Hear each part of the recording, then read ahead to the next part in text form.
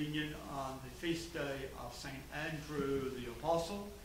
We are glad that those of you who are here with us in the chapel or with us in person, but we also bid you welcome who are joining us by way of the internet. Thank you for being with us. The Lord be with you. With thy spirit.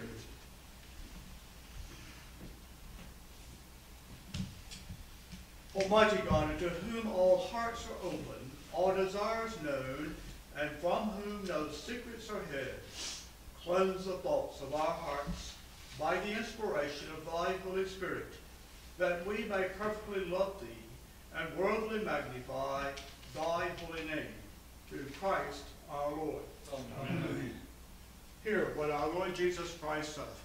Thou shalt love the Lord thy God with all thy heart, and with all thy soul, and with all thy mind. This is the first and great commandment. And the second is like unto it. Thou shalt love thy neighbor as thyself. On these two commandments hang all the law and the prophets. Lord, have mercy upon us. Christ, have mercy upon us. Lord, have mercy upon us.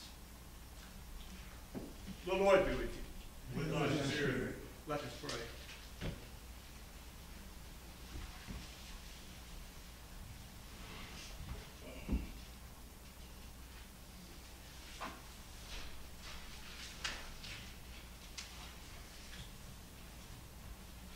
Almighty God, who didst give such grace unto thy holy apostle St. Andrew, that he readily obeyed the calling of thy Son, Jesus Christ, and followed him without delay, grant unto us all that we, being called by thy holy word, may forthwith give up ourselves obediently to fulfill thy holy commandments.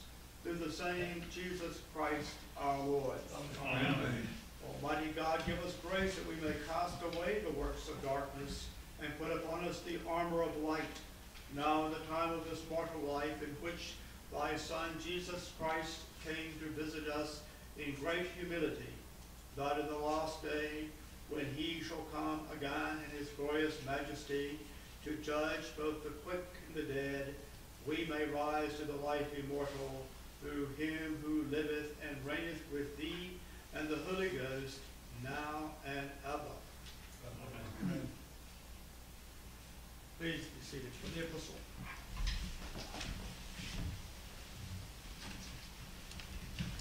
The epistle is written in the 10th chapter of the epistle of Paul, the apostle to the Romans, beginning at the 9th verse.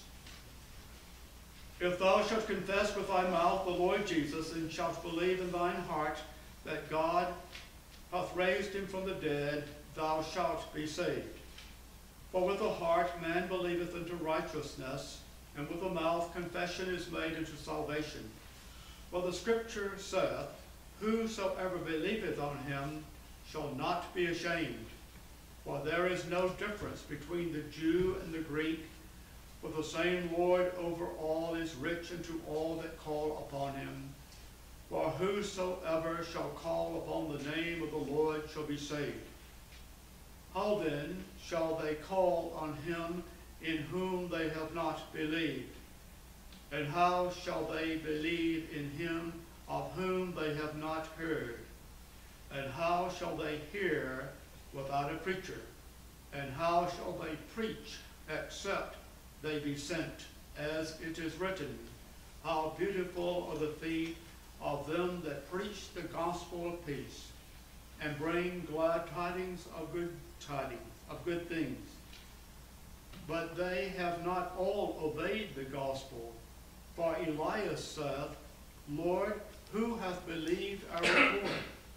So then, faith cometh by hearing, and hearing by the word of God. But I say, have they not heard? Yes, verily their sound went into all the earth, and their words unto the ends of the world. But I say, did not Israel know? First Moses saith, I will provoke you to jealousy by them that are no people, and by a foolish nation I will anger you.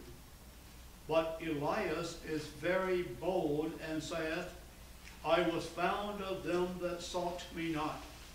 I was made manifest unto them that asked not after me. But to Israel he saith, all day long I have stretched forth my hands unto a disobedient and gainsaying people. Here endeth the epistle.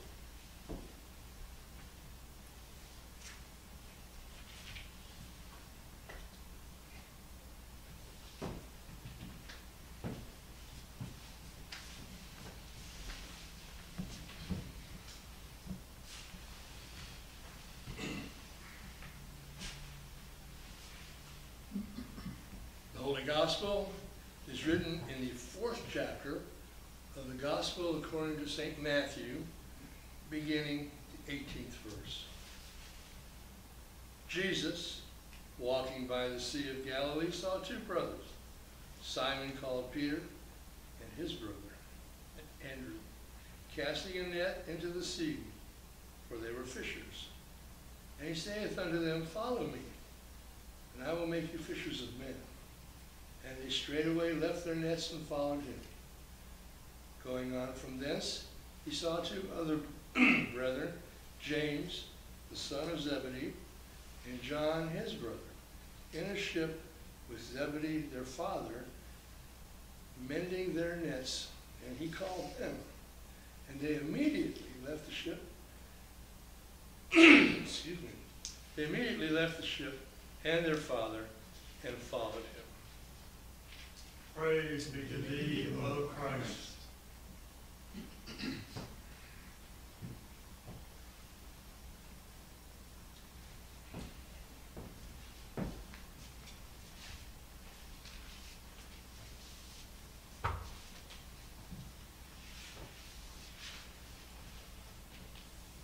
Page 71, we confess our common faith in the words of the Nicene Creed. I believe in one God, the Father Almighty, maker of heaven and earth, and of all things visible and invisible, and in one Lord Jesus Christ, the only begotten Son of God, begotten of his Father before all worlds, God of God, light of light, very God of very God, begotten not made, being of one substance with the Father, by whom all things were made, who for us men and for our salvation came down from heaven, and was incarnate by the Holy Ghost of the Virgin Mary, and was made man, and was crucified also for us under Pontius Pilate. He suffered and was buried, and the third day he rose again, according to the Scriptures, and ascended into heaven, and sitteth on the right hand of the Father. And he shall come again with glory to judge both the quick and the dead, whose kingdom shall have no end. And I believe in the Holy Ghost, the Lord and giver of life, who proceedeth from the Father and the Son, who with the Father and the Son together is worshipped and glorified, who is saved by the prophets. And I believe in one Catholic and Apostolic Church.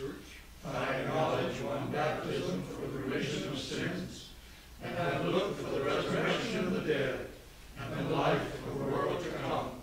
Amen. Please be seated for a short meditation on the life of St. Andrew.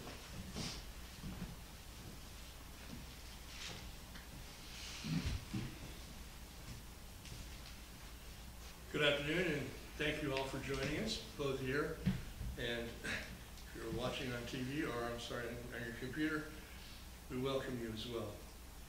As we celebrate and recognize the special date dedicated to martyr, apostle, St. Andrew. St. Andrew, apostle of the Lord. Andrew was the brother of Simon Peter. In fact, he was in part responsible for Peter's call, for he went and found his brother Simon and brought him to Jesus. Andrew was a fisherman by trade. He was a follower of John the Baptist, before being called by Jesus as a disciple. It was Andrew who told Jesus about the boy with the loaves and fishes at the feeding of the 5,000. Andrew also assisted in the distribution of the food on that occasion. Tradition tells us that Andrew worked among the Scythians, ancient inhabitants of a part of modern Russia. He has long been the patron saint of Russia. And Andrew is also the patron saint of Scotland. And the Scottish flag bears the X-shaped cross usually associated with him. It is believed that he was bound to such a cross and thus met his death at the hands of an angry pagan. Today, members of the Brotherhood of St. Andrew emulate his actions of going to and finding his brother and taking him to Christ. The Brotherhood of St. Andrew is an informed association of men and boys in the Episcopal Church in the United States. Almighty God, who has given us such grace to your Apostle Andrew that he readily obeyed the calling of your Son, Jesus Christ, and followed him without delay. Grant that as we pray, that we who are called to your holy word may offer ourselves in glad obedience to your service.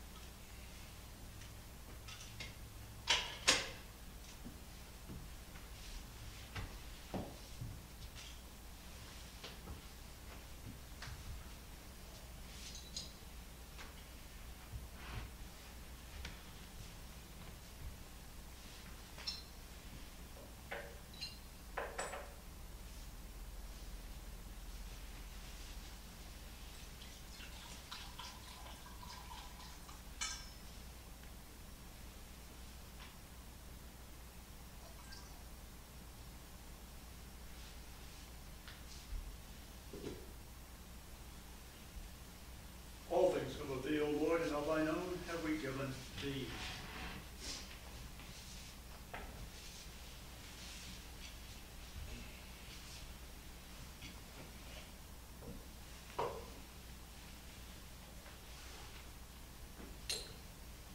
I will wash my hands in innocent sea, O Lord, and so I go to my altar, that I may show the voice of thanksgiving and tell of all thy righteous works.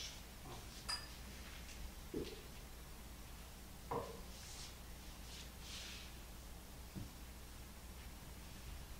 I beg your prayers today for Rodney Allen as he celebrates a birthday. Let us pray for the whole state of Christchurch.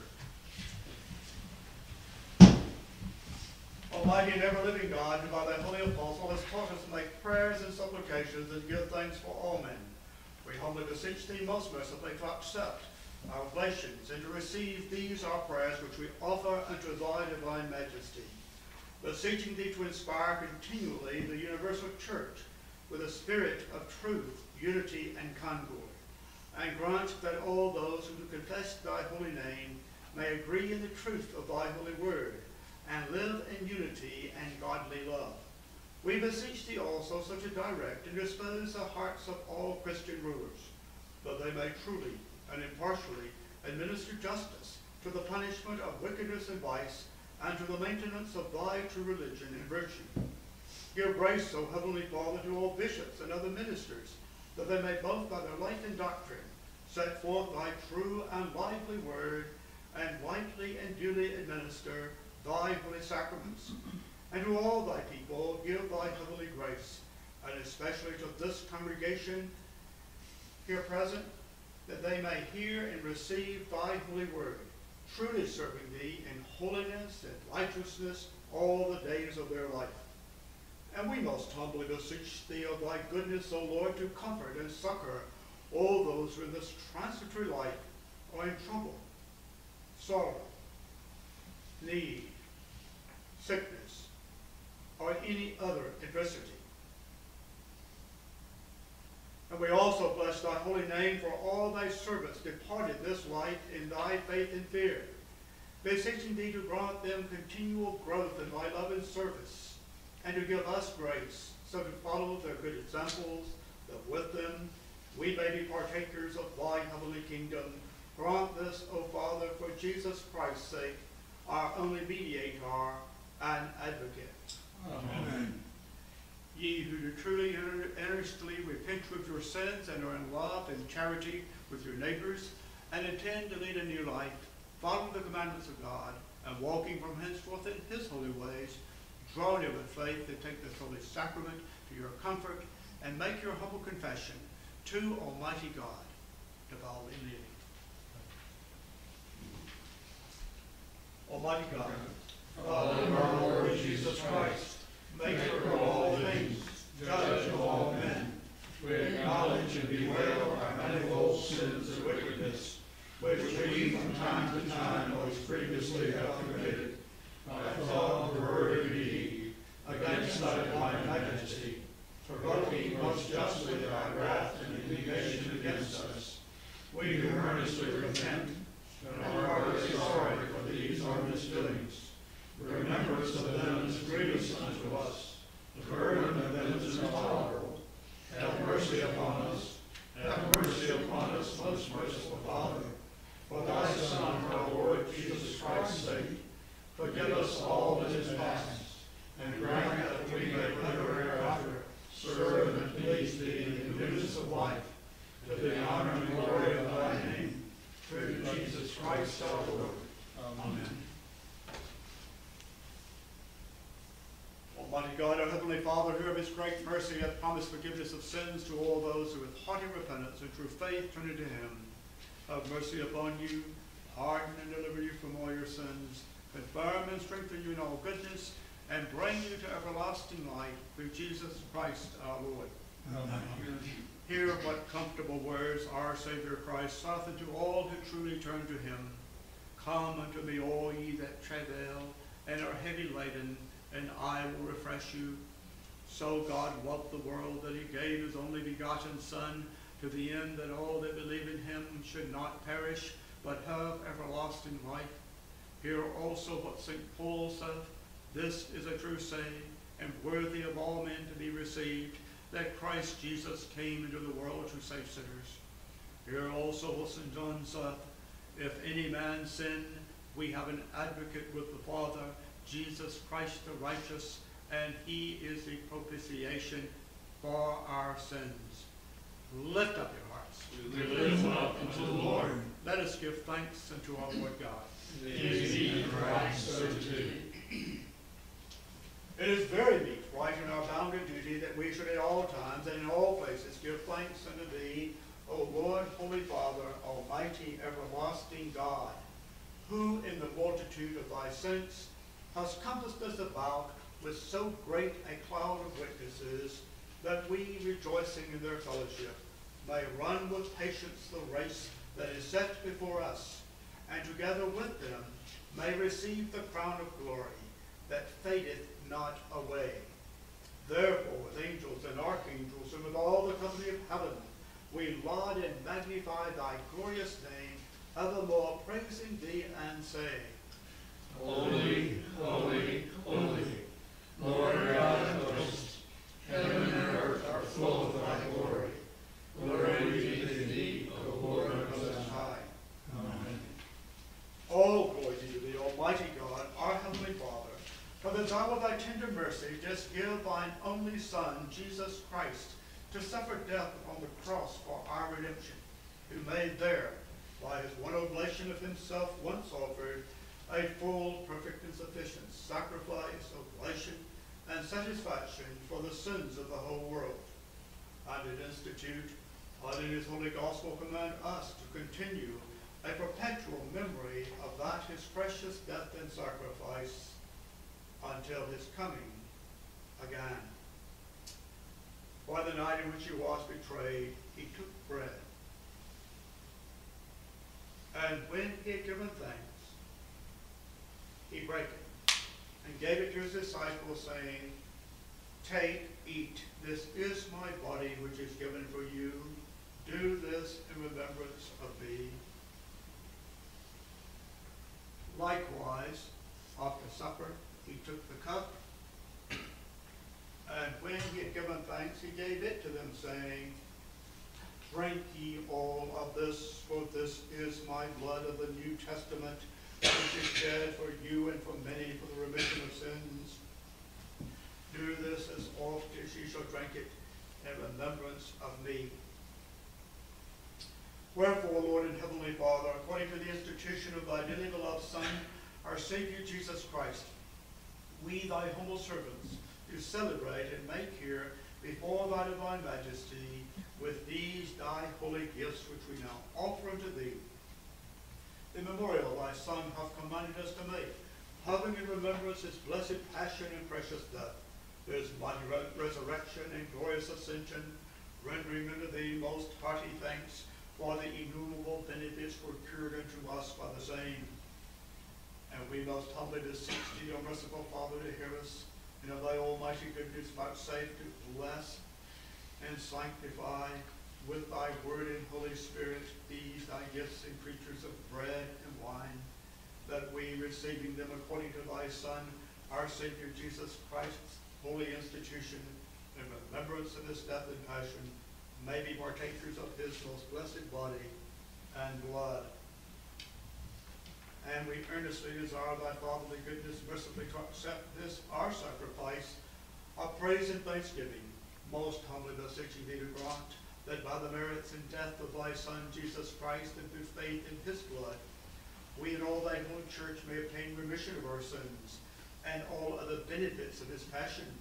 And here we offer and present unto thee, O Lord, ourselves, our souls and bodies, to be a reasonable, holy, and living sacrifice unto thee, humbly beseeching thee that we and all others who shall be partakers of this holy communion may worthily receive the most precious body and blood of thy Son, Jesus Christ, be filled with thy grace and heavenly benediction, and made one body with him, that he may dwell in us, and we in him.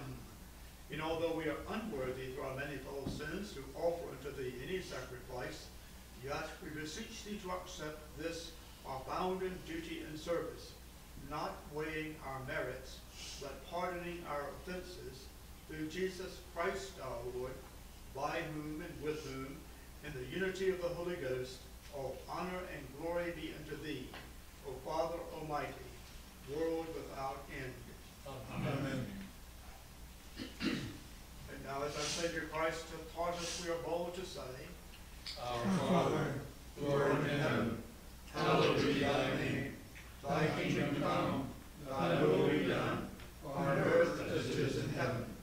Give us this day our daily bread, and forgive us our trespasses, as we forgive those who trespass against us. And lead us not into temptation, but deliver us from evil. For thine is the kingdom, and the power, and the glory, forever and ever. Amen. we do not Presume presume to come to this thy table, O merciful Lord, trusting in our own righteousness, but in thy manifold and great mercies. We are not worthy so much as to gather up the crumbs under thy table, but thou art the same Lord, whose property is always to have mercy. Grant us therefore, gracious Lord, so that we eat the flesh of thy dear Son, Jesus Christ, and to drink his blood, that our sinful bodies may be made clean by his body, and our souls washed through his most precious blood, and that we may evermore dwell in him, and he in us. Amen. O Lamb of God that takest away the sins of the world, Have mercy upon us. O Lamb of God that takest away the sins of the world, Have mercy upon us. O Lamb of God that takest away the sins of the world, Grant us thy peace.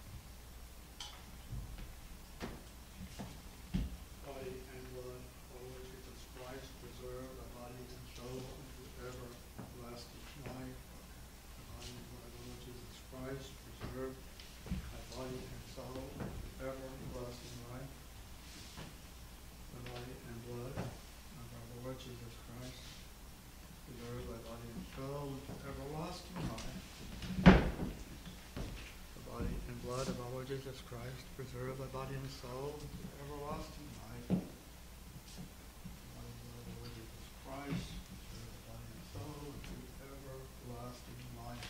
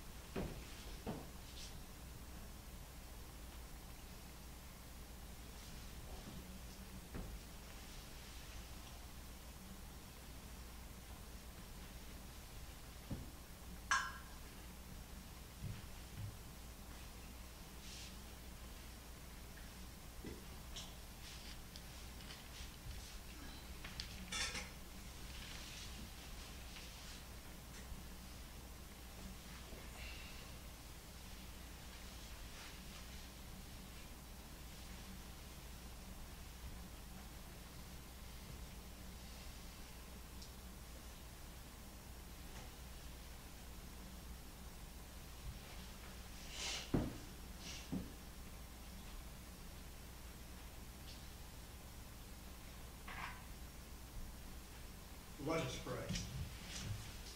Almighty and ever-living God, we most heartily thank thee for that thou dost Christ's sake defeat us, for the ability to receive these holy mysteries with the spiritual food of the most precious body and blood of thy Son, our Savior, Jesus Christ, and thus assure us thereby of thy favor and goodness towards us, and that we are very members and corporate to the mystical body of thy Son, which is the blessed company of all faithful people, and are also heirs through hope of thy everlasting kingdom, by the merits of his most precious death and passion. And we humbly beseech thee, O Heavenly Father, so to assist us with thy grace, that we may continue in thy holy fellowship, and do all such good works as thou hast prepared for us to walk in, through Jesus Christ our Lord, to whom with thee and the Holy Ghost be all honor and glory, world without end. Amen. glory be to God on high. And on earth peace, goodwill towards men. We praise thee, we bless thee, we worship thee, we glorify thee, we give thanks to thee for thy great glory. O Lord God, heavenly King, God the Father Almighty, O Lord, the only begotten Son, Jesus Christ, O Lord God, Lamb of God, Son of the Father, that takest away the sins of the world, have mercy upon us. Thou that takest away the sins of the world, receive our prayer. Thou that sittest at the right hand of God the Father, have mercy upon us. For thou only art holy, thou only art the Lord, thou only, O Christ, with the Holy Ghost, art most high in the glory of God the Father. Amen. The peace of God, which passeth all understanding, keep your hearts and minds in the knowledge and love of God and of his Son Jesus Christ our Lord. And the blessing of God Almighty, the Father, the Son, and the Holy Ghost be amongst you and remain with you always. Amen.